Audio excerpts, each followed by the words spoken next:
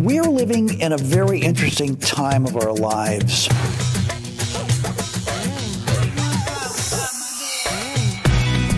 The goal of the program was to see whether there's a confluence between the subjective experiences of sages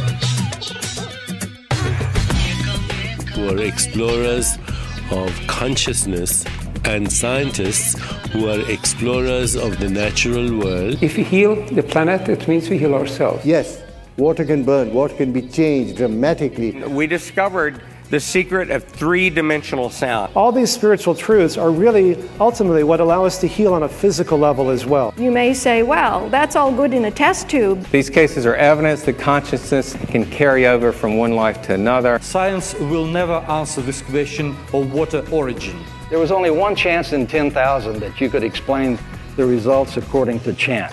We are evolutionary agents. Spirit and love in between is much more wonderful. What is in between, it cannot be imitated.